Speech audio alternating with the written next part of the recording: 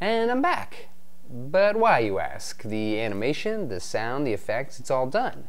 And that's true. All my finished episodes are in the can, but now I want people to actually see them. So one of the awesome things about the internet is how much it's opened up new venues for watching shows. Anyone can make a video, post it online, and then anyone with an internet connection can watch that video. I mean, that's a huge potential audience. But since anyone can make a video and post it, it means that there are tons of videos online, like millions and gazillions. I think it's like 5,000 a second, and that's just counting cat videos. So how do you cut through all that noise and let people know that you've got something to show? Well, the first part of that is finding the people who might be actually into your stuff, your audience. Social media plays a big part in rooting out the folks who might be into your own personal brand of crazy. Evan Kaufman helped promote Instant Life Lessons online and handle the social media voice of Official Comedy.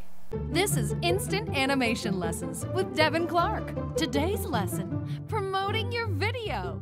Hello, I'm Evan Kaufman. I'm the social media manager for Official Comedy, as well as Instant Life Lessons. I got into social media the same way I guess everybody does. I was a Facebook fan and a Twitter fan, and then I went to college for creative writing, and this is kind of the only thing they let you do after you do that.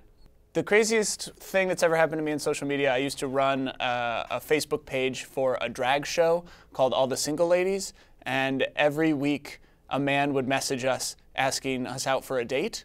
He just saw single ladies. I think he was foreign, and he would always write, "You ladies are beautiful. How do I reach you? How do I take you out?" And I didn't have the heart to tell him that they were all guys dressed up as ladies.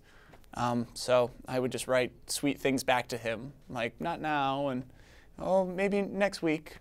Do I have any good advice for promoting a video on the internet? No. No one knows why things go viral. It is a mystery. It's kind of like the study of alchemy. You can continue to pour magic potions onto a lump of coal and trick the king into believing it's gold. Most of the time it's not gold. Most of the time you just sent a couple links out, or you met someone who runs a blog and they do a favor for you, and so they'll send it around, and then you can bring it back to the king and you say, "Oh, it's internet gold," but it's not. It's still coal. Or iron, when do they turn into gold? You're on your phone, you're on your computer, you're ignoring someone, you're tuned out, you're ignoring a spouse or a loved one, and you're tweeting at me, and we're there together and safe in a digital space outside of the world where nothing can hurt us. So just stay in that safe space and you'll become a professional just like me. This has been Instant Animation Lessons with Devin Clark. Click subscribe for more life lessons instantly.